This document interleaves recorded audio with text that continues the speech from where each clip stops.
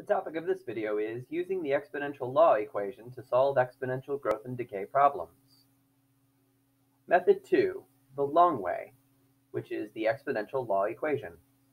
The equation associated with the exponential law says that an amount a varies with time t according to the function a of t equals a naught e to the kt, where k greater than 0 represents uninhibited growth and k less than 0 represents uninhibited decay.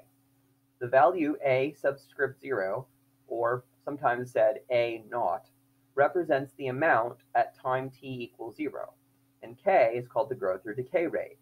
The value of k is described as a percent, but used in the equation as a decimal. Once the values of a naught and k are known, then the relationship between time and amount is known. That is to say, if the time is known, then the amount can be computed, and if the amount is known, then the time can be computed. This method takes longer to use, but will always work. Now, before I move on to reading the next paragraph, I have several comments that I'd like to share with you about what I just read. So I'm going to go back to the beginning, and I'm going to provide a little detail as I read one more time.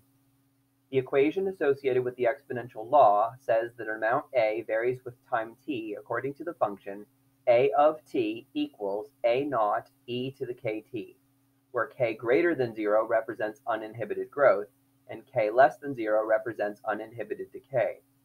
My first comment is that there is one equation for both growth and decay. If k is greater than 0, it's growth, and if k is less than 0, it's decay. Okay, the next sentence.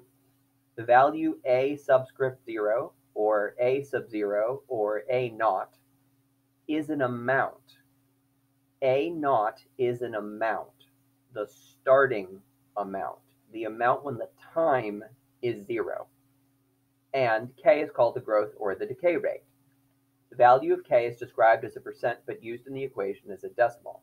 My next comment, this is a lot like the interest rate. When you're dealing with financial models, the interest rate R is talked about as a percent in words, but has to be converted to a decimal before you can put it in the equation. R and k both have that same property. Once the values of a naught and k are known, then the relationship between time and amount is known. The reason why this skill is so important in the real world is because it allows us to predict the future. Once you have your equation, if someone gives you an amount, you can predict the time when you'll have that amount.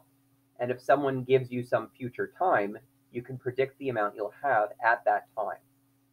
Okay, those are all of my comments. Let's move on now to our next paragraph. As long as the starting time is 0, the value of k can be determined using the adder a and either the multiplier m or the divider d. Here are two formulas which are going to come in very handy. K equals the natural log of m, all divided by a. Or, in the case of decay, k equals the natural log of 1 over d, all divided by a. Now, a few comments about this last paragraph. You have now heard about two different methods of solving exponential growth and decay problems, using patterns and using the exponential law equation. You should always try starting with using patterns, because if that method works, great, it's faster, easier, and better. But if that method fails because the value you're looking for doesn't appear in your table, then adjust to using the exponential law equation and know that you'll get the k value in your exponential law equation from your previous attempt at using patterns. The patterns are going to give you the adder a and either the multiplier m or the divider d, depending on whether you have growth or decay. Growth if you have a multiplier, decay if you have a divider. So both methods are important to know because the first method, which is shorter and easier, supports your success in the second method if it turns out that the first method cannot be used.